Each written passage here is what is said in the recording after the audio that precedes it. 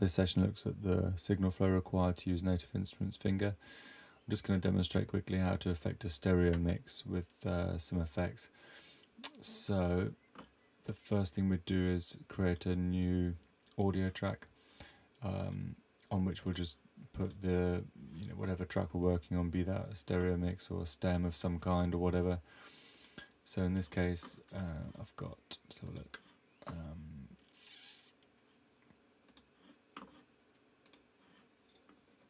Just a short piece of music for a library.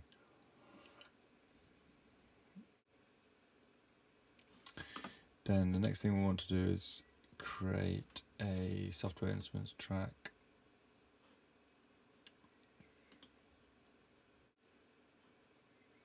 And we're going to need Native Instrument Reactor.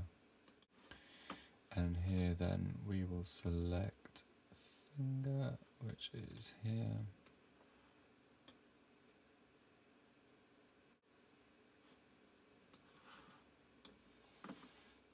Okay.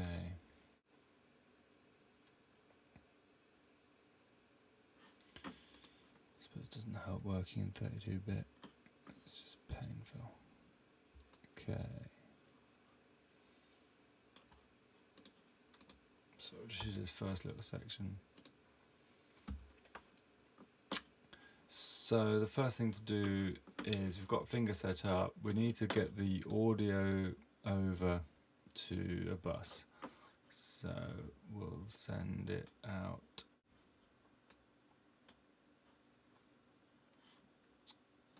Bus 1. Then on bus 1 we will make sure that that's not going out at all to anywhere else. So no output. And then on Finger we'll choose bus 1 as the input. And then by playing this piece of music, this will now play through Finger.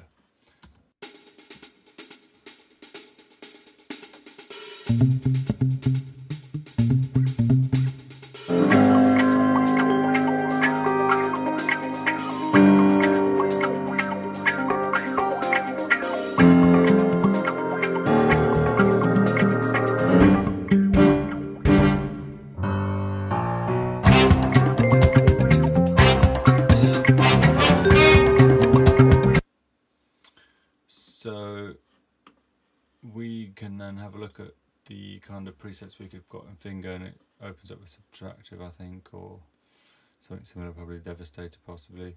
I'll keep it on this, it's irrelevant really, you can just choose whatever presets you want, but what will happen now is we'll affect the whole mix. Because this audio stereo file is being fed through the Finger plugin, whatever MIDI information we give in here is going to affect this then, and the our output, if we can have a quick look at that.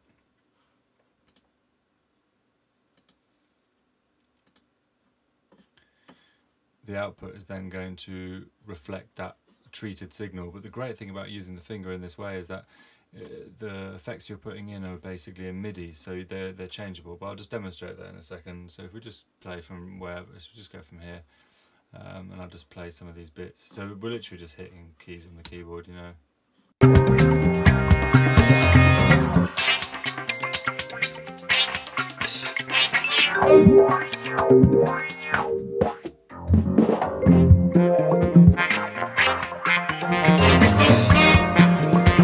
So we're just, a couple of low pass or whatever. Let's just try this one, this is quite cool.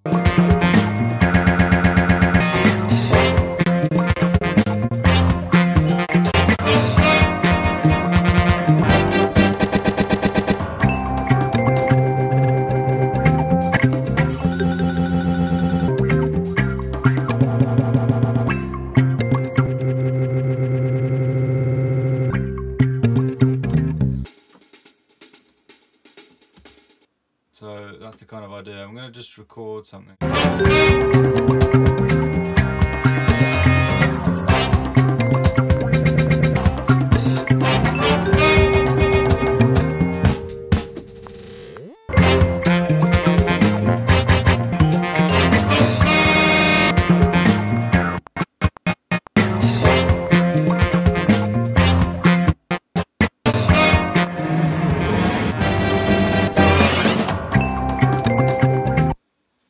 go, a bit of finger MIDI information right there, treating an audio file. So, you know, we could go in here obviously and then just change the effects we've used. So obviously you can't hear them because they're not audible as such, but we can move them around, and then let's have a listen to this, what that might have done to the audio. So yeah, that was obviously a lose it instead of a, God knows what that was in the first place, probably just a loop or position jitter.